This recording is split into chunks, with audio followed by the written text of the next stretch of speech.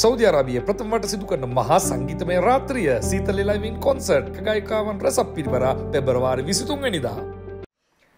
මේ දවස්වල අපේ පොරට සිකුරු ඇවිල්ලා ටොකු ඇනෑන කෙල්ලෝ දෙන්න හදන්නේ. අනේ මන්දා මොකක් කරන්න තාත්ති අපි මේකට? මොකද කරන්නේ?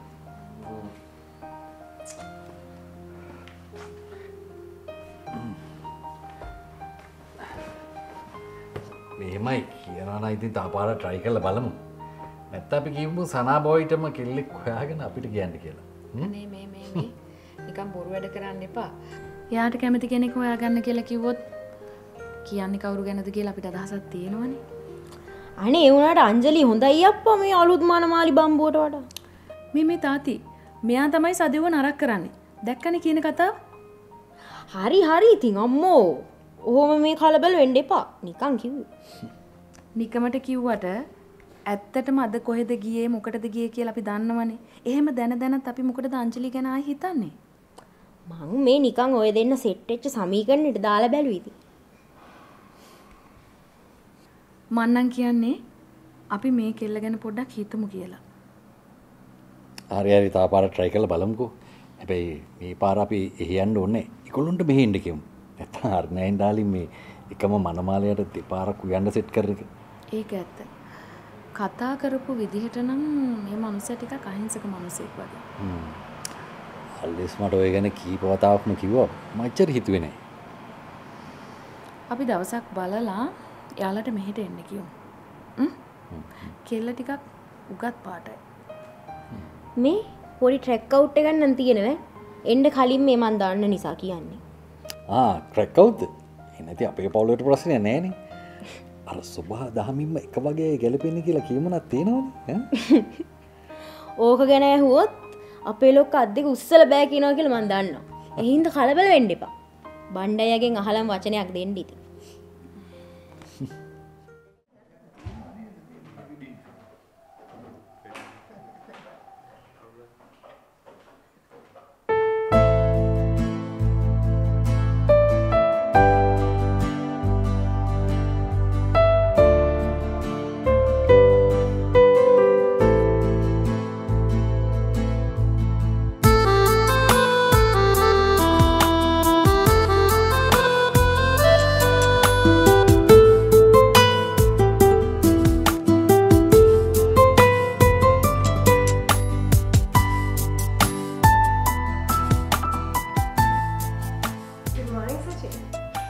very good morning. මම වාට උදේත් කෝල් එකක් ගත්තා.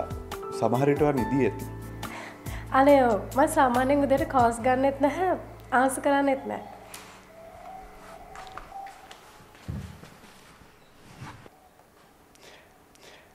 මේ තමයි සදෙව්. අපේ හොටෙල් එකේ ඉවෙන්ට් ප්ලෑන්. hello sir.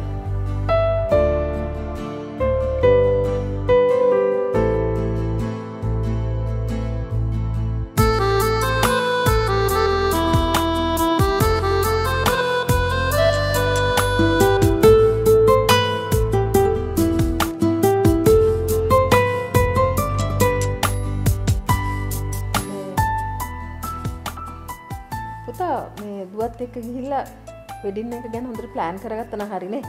ඊට පස්සේ පුළුවන් මේ බොයිට ඔක්කොම arrange කරගන්න. ඒ වුණාට අම්මා මේ වැඩේ ටෙක්නිකල් සයිඩ් එක දන්නේ සදේවලනේ. මේ වැඩේට සම්බන්ධ කරගන්න ඕනේ මිනිස්සු කවුද ඒ වගේ වගේන අයිඩියා එකක් තියෙන මේගොල්ලන්ට. ඒක අපි පොඩ්ඩක් කතා කරමුයි කිව්වේ මම. අනේ ඔවම වෙඩින් එකක් අපි ගන්න එකම එක පාරයිනේ. එතකොට හොඳමයි ඉන්න ඕනේ නේද?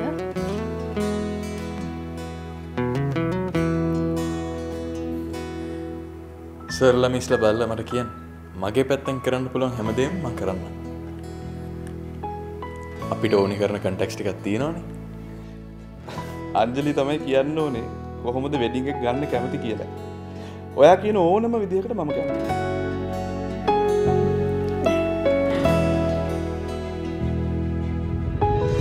මම ඔබ කලින්ම හිතලා මේ ටිකේම එක වෙඩින් වීඩියෝස් බැලුවා. අර එක කපල්ස් කොහොමද යාළගේ වෙඩින්ස් ගත්තේ කියලා. එතකොට මේ මුළු ලෝකෙම ඇට්‍රැක්ෂන් එක ගත්ත වෙඩින්ස්. ෂා මරුනේ. අංජලි සීරියස්ලි. ඔයා ආස ඕන විදිහක් කියන්න. ඇත්තටම මං ආසයි කියලා සෙට් වෙච්ච එකම එක විදිහයි තියෙන්නේ. හැබැයි ඉතින් ඒක මෙයාට කරන්න පුළුවන් වෙයිද දන්නේ නැහැ. මට නම් ඒ හිතුන විදිහටමයි ඕනේ. වෙඩින් ඉන්ඩස්ට්‍රි එකේ අපිට මොනවද කරන්න බැරි නේද සදේව? ඔයා ඕන එකක් ඉල්ලන්න බය වෙන්න එපා. සමහර කපල්ස් අපිට ඉරහඳ ගලවලා දෙන්න කියලා විතරයි කියන්නේ නැත්තේ. ඒ නිසා බය වෙන්න නැතුව ඕන දෙයක් ඉල්ල. ඒක මේ යුරෝප් කපල් එකකගේ මැරේජ් එකක්. ඒගොල්ලෝ ගහලා තියෙන කොහෙද දන්නවද? එවරස්ට් කන්ද මුදුනේ. ඔයා නිකමට හිතන්න එවරස්ට් කන්ද මුදුනේ අපේ පෝරුවයි සෙටි බෑග් එකයි ෆුල් ට්‍රැඩිෂනල් ගහලා. එතකොට ඔයා නිලමෙට ඇඳලා මං කැන්ඩියෙන් ඇඳලා හරි ෂෝක් අනේ. අනේ මට නම් ආසයි ඒක හිතෙද්දි. මාර විහිළු තමයි වත් කරන්නේ. බලන්නකෝ අප්පච්චි. මෙයා මේ සචින් විහිළුවට අරගෙන. නෑ ඒක විහිළුවක් නෙමෙයි අම්මා. මම ගන්නව නම් ගන්න ඒ වගේ වෙඩින් එකක් විතරමයි. අනිත් එක මං ඊයේ ඕක ගැන හිතලා තමයි මේ අද උදේ නැගිටින්නත් පරක් උනේ. වින්ගිය වින්න ආසයි ආදරේ සෑම දිනකම ලක්ෂපතියේ සෑම මාසයකම මිලියනපතියේ කැලින් මිලියනපති මොනදරුම කියවන්නේ? Anjali, I'm really asking you. Are you serious? Yes, I am. ඔයා නිකන් හිතන්න අපි දෙන්න හනිමූන් එකට යනකොට අර කකුල් වලට ගැට ගහන්නේ ස්කේටින් බෝඩ් එක වගේ එක. ඒ වගේ දෙකක් දාගෙන අර හිම කඳ මැදින් පල්ලෙහාට එනවා. ඔයා ඇඳන් ඉන්න නිලමෙට. එතකොට මං ඇඳන් ඉන්න මැනිකට. ඔයා හිතන්නකෝ උඩ රට නිලම කෙනෙකුයි මැනික කෙනෙකුයි අර හිම කඳ මැදින් පල්ලෙහාට එනකොට කොච්චර ලස්සනද තේරෙනවද? මට නම් හිතනකොටත් මාර ආසයි. ලෝකේ වෙනස්ම වෙඩින් එකක් වෙන්නේ නැද්ද? නැද්ද? ඔයා හිතන්න දැන් ඔන හනිමූන් එකට අපේ සීයටයි අම්මටයි ඔයාගේ අම්මටයි තාත්තටයි අපිව ඇරලන්න ඕන. ඒගොල්ලොත් එහෙම ස්කේටින් බෝඩ් දාගෙන අපි පස්සෙන් එයි. සීයා ඔයා ආස නැද්ද? ඊනෙන් හරි ඒ වගේ ගමනක් යන්න තියෙනවා නම් මම ආසයි. ආස හිතෙන්නේ නැති කාටද? නේ. දැන් ඉතින් ඇති ඔය පිස්සු කතා කරා නේද? දැන් අපි අවශ්‍ය දේ කතා කරමු. අප්පච්චි ඉතින් මෙයාටම තමයි ඉතින්. පිස්සු කතාවක් වෙන්නේ කොහොමද අම්මා? අනේ සචින් ප්ලීස්. අනේ ප්ලීස්. අංජලි ඔක ප්‍රැක්ටිකලි කරන්න පුළුවන් වැඩක් නෙවෙයිනේ අංජලි. නේද සදේව? ඔව්. එච්චර ස්ට්‍රෙන්ත් එකක් නෑ මිස්. අපිට ඒ වගේ ඉවෙන්ට් එකක් ගන්න. අයියෝ සචින් මේ එහෙනම් අපිට වෙන ඉවෙන්ට් ප්ලෑන් කෙනෙක් ගැන හිතන්න වෙනවා. මං හිතුවේ මේ ඕන දෙයක් කරන්න පුළුවන් ඇති කියලා. බලද්දි පොඩි ඉවෙන්ට් එකක්වත් කරගන්න බෑ. සචින් ඔයා එහෙනම් වෙන ඉවෙන්ට් ප්ලෑන් කෙනෙක් එක්ක කතා කරගන්නකෝ අපේ වෙඩින් එක. මම අපේ වෙඩින් එක ලස්සන කරන්න තව මොනවද ඕනේ කියලා බලලා නෝට් එකක් දාලා වාට කියන්න. අපි එහෙනම් වෙන දවසක කතා කරමු. මං චුට්ටක් ඇතුළට යනවා. thank you ආවට.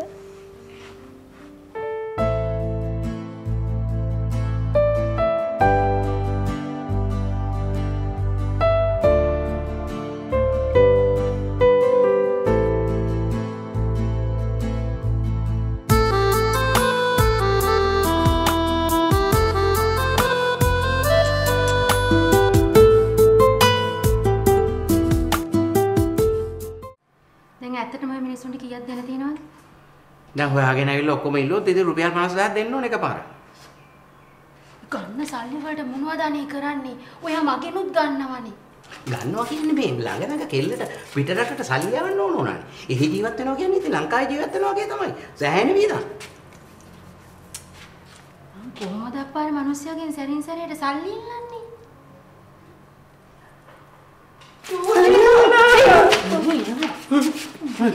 නේ මං හිතුවා අරුන් දෙන්න මම පස්සේ මේ එලවගෙන යනවා කියලා.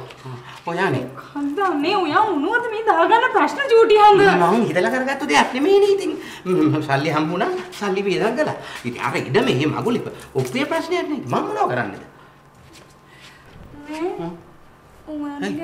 නෑ අල්විස් තාත්තා තියන්නේ උන් කවුද අල්විස් තාත්තා තියන්නේ? උන් එක අතක් තිබ්බේ නෑ. මාව පැන්නුවා. හැබැයි අවුනා නම් අත තියෙනවා. කවදා හරි දවසක උන්ට මාව මගදී හම්බුනොත් අත විතරක් නෙමෙයි ඕකුන් මට කකුලුත් තියන්න පුළුවන්.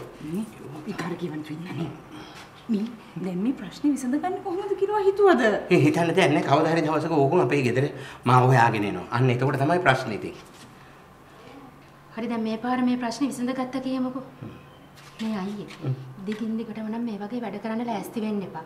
මොකක් හරි හරියට වැඩක් කරන්නකෝ අනේ. හරියට කරන්න බැරි මොකද මං හරියට කරනවා තමයි. කොහෙද ඉතින් මේ වැඩ දෙකටම නිකන් ඉබ්බගේ අපල ගැහුවා වගේනේ. සදෙව්ට කෙල්ලෙක් හොයලා දුන්නා. ඔය එහෙන් එතනට ලාදුරු. මෙහෙන් කොල්ලට මේ කෙල්ලෙක් හොයලා දුන්නා. එහෙන් මෙතෙන්ට ලාදුරු. ඉතින් මම මොනව කරන්නේ? හැබැයි ඔය අපේ වැඩේ නම් වෙයි වගේ. හරිද? මේක ස්ථිර වෙනකම් මෙයාට කොහොමද සැරින් සැරේම සල්ලි අරන් දෙන්නේ? දැන් උනාටත් වැඩි අරන් දුන්නානේ. මේ චූටි හඳ ඔයත් උන්නර සදෙව්ටවත් කතා කරලා ඌව පොඩක් උනන්දු කරන්නකෝ අනේ. විකාරේ මේ අයියෝ සදෙව්ට නම් පිස්සුනා. හරියට. සදෙව්ට ඒකක් නම් කියන්න එපා. හරිද? මං කොහොම හරි මේ කෙල්ලගේ පැත්තෙන් මේ වැඩේ සෙට් කරගන්න බලන්නම්කෝ. ඕව අනේ මටත් මේ ප්‍රශ්න ටික පොඩ්ඩක් ඉවර කරලා චූටි හඳ සැනසෙල්ල ඉන්න එපායි. දැන් ඇයි ඔයා මේ දෙපැත්තම මේ බල ඉන්නේ? වෙන වැඩක් නැද්ද කරන්න? මොකද වෙන්නේ නැත්තේ? වෙන වැඩ තියෙනවා. ඒ හැම එකම මොකක් හරි භූමි දෝෂ. මේ වැඩ දෙක විතරයි පොඩ්ඩක් වෙර දාලා වෙල්ලුවොත් ගෙඩි දෙක තුනක් වැටෙන ගස් දෙකකට තියෙන්නේ. මමත් ඉතින් පුළුවන් තරම් වෙර දාලා හොල්ලනවා. ඒ වුණා තාම හිත සන්තෝෂ වෙන්න ගෙඩියක් දෙකක් වැටුන්නේ නැහැ. ඒකයි.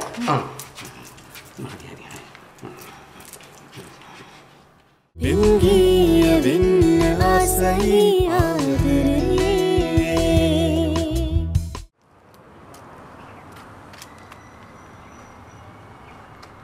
ගත්තේ නෑනේ. ඒකනේ මං කිව්වේ ඕව වැඩි හිතට ගන්න එපා කියලා.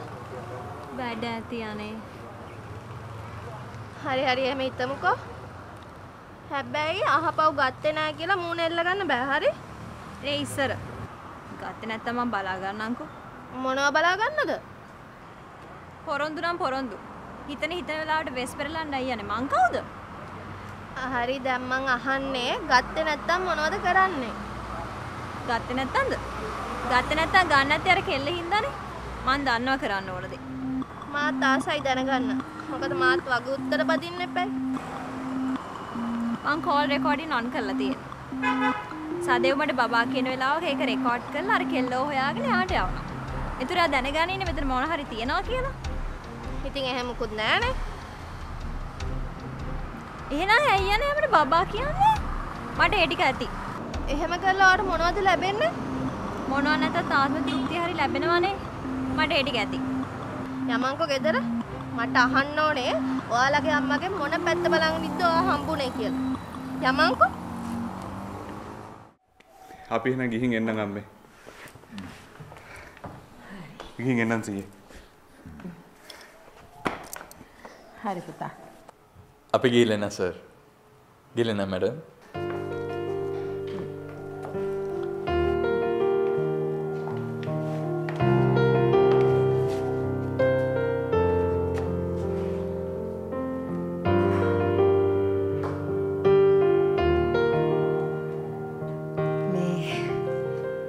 අංජලි කියපුවා මුකුත් ගණන් ගන්න එපා. හරිද? එයා ඕ හැම දෙයක්ම විහිළුවට කිව්වේ. හරි? අම්මා හිතන්නේ යායේ විහිළුවටම කිව්ව කතා කියලාද? අනේ පුතේ මේ මෙලෝ මිනිස්සුන්ට කියන්න පුළුවන් දේවල් දෙයා ඔය කිව්වේ. ගණන් ගන්න එපා. හරිද? ඒක විහිළු. හරි? හැබැයි යායේ කිව්ව විදිහ නම් විහිළු නෙවෙයි. එයාගේ හැටි හැම තමයි. ඔයව ගණන් ගන්න එපා. හරි? ඔයගලන්ට පුළුවන් විදිහකට ඔයගොල්ලෝ ලෑස්ති කරන්න. තාත්තට කියන්න මම මතක් කරා කියලා වෙලාවක මම ඇවිල්ලා යන්න එනවා කියලා කියන්න. හරි? අනිත් එක තමයි එයාට සීතල පැත්තක නම් මේක ගන්න ඕන. අපි ලෑස්ති කරමු. නුවරඑළිය වගේ හොඳයිනේ. නේද? මනමාලිගේ පැත්ත අපි එහෙ කරමු. හා? බය වෙන්න දෙයක් නැහැ අපේ ස්ටේට් එකකුත් තියෙනවා එහෙ. ආන්ටි එහෙනම් අංජලි එක්කත් කතා කරලා හොඳ විදියක් කියන්නකෝ. හරි පුතා. ඒ කොහොම වුණත් සර්ලා නෑ. සීයා. ඒ වුණාට මම ආවේ රස්සාවකට නේ සර්. අය සර් කියනවා. මම කිව්වනේ සර්ලා නෑ. සීයා. කවුරු හිටියත් මම සීයා. හරි සීයේ. අපච්චි පොඩ මෙහෙට එන්නකෝ. පොඩ කෙනෙක් පුතා.